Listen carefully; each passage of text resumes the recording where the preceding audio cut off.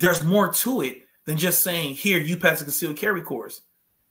A lot of the courses that I teach, and I think I can give some other credit to some other instructors too, where they're also teaching you life skills and understanding why you're carrying this gun and how you should portray yourself and act.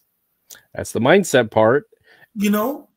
And I feel like a mindset is the most pertinent part of even carrying a firearm or just being a person walking outdoors in general. Yeah, because you have projection and then you have perception. Because we're going to keep coming back to this because it is a thing. We being not white men, we have a certain level of projection that we have to adhere to and a certain level of perception that we have to adhere to. So the way we present ourselves is a survival skill for not just us, but those who we love and around us. So it's that whole thing of stereotypes do exist for a reason because predators are there. It's not our fault when people fall prey to some of the negative stereotypes, but it's also our responsibility not to perpetuate those stereotypes.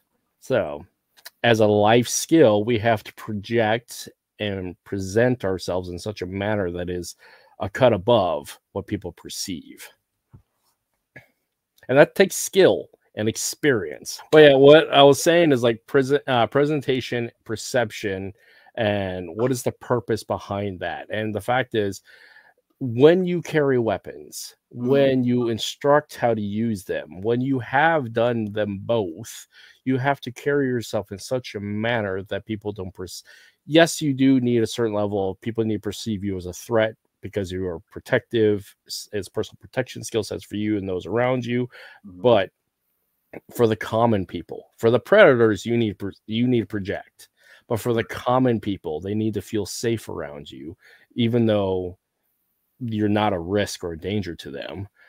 But they have this need to feel that they need to feel safe around you because they may know stuff about you, like military, combat, all the firearms, all the martial arts stuff, some of the hood rat stuff, like my case. So it's a really tricky subject that a lot of people don't teach because it's not a lived-in experience. And that's the thing that separates some certain types of instructors. Yeah, and I feel like life experiences do play a part on the type of instructor you're going to be.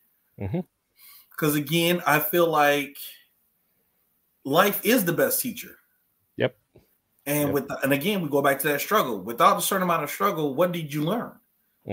You know, it's just understanding you don't know who you are until you're under pressure.